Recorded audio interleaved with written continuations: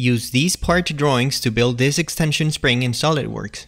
Unit system millimeters, part origin arbitrary, material plain carbon steel. This is the third example for the HELIX command main lecture. The links to that 10-minute lecture and other examples and lectures are found in the description below.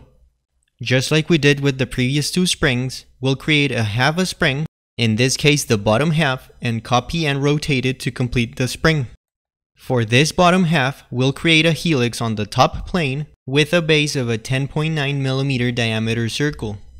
Since there are 43.5 coils, our half spring helix has 43.5 divided by 2 coils and is 40 millimeters tall. For now, however, just to be able to create the bottom hook more comfortably without the SolidWorks camera trying to show the entire helix every time, we'll just have 2 coils with a 4mm height, and we'll then change it back to what it needs to be. And notice that this is a counterclockwise helix going up. Where this helix begins, we want to create an arc exactly 1/4 of a circle of radius 1.12 millimeters. However, we don't want to create it on a plane that is tangent to the helix. Otherwise, the hook at the bottom would begin from outside the coil diameter of the spring.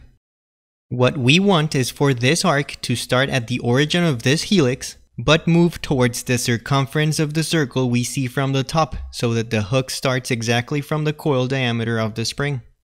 To do this, we'll first sketch a center line on the top plane that begins where the coil ends at 10.9/2 or 5.45 from the center, exactly below the origin that measures 1.12 millimeters and ends at also 5.45 from the origin. This center line is basically a projection on the top plane of the arc we're gonna create.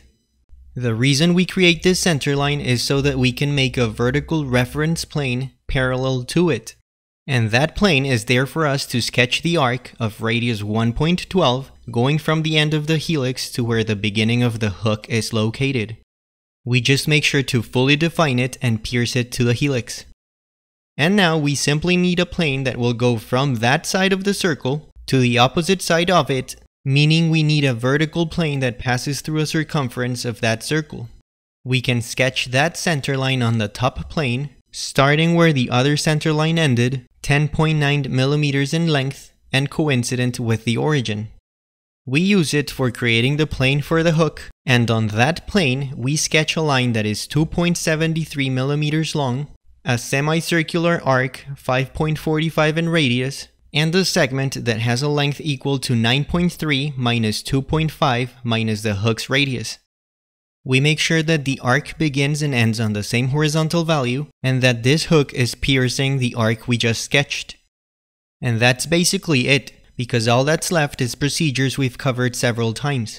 Going back to making the helix 40 millimeters tall, having 43.5 divided by 2 revolutions, creating a composite curve out of the 3 curves, sweeping it with a 1.6 millimeter circle, and copying the resulting part to rotate it with respect to the center of the spring at 40 millimeters in the y direction, 180 degrees over z, and 180 degrees over y.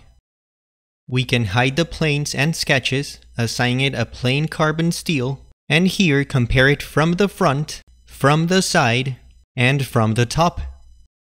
The links to more CSWA type examples, as well as the main 10-minute lectures of the SolidWorks course and other engineering courses, are found in the description below.